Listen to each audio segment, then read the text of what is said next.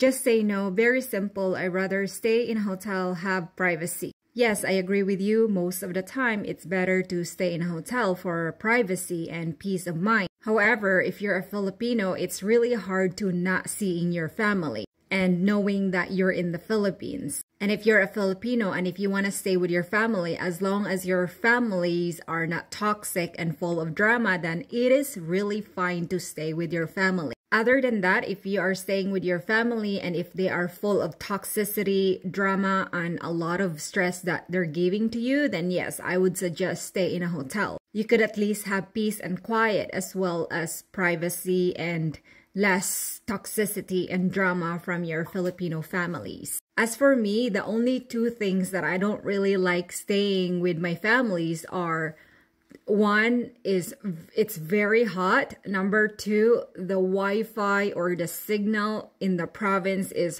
horrible.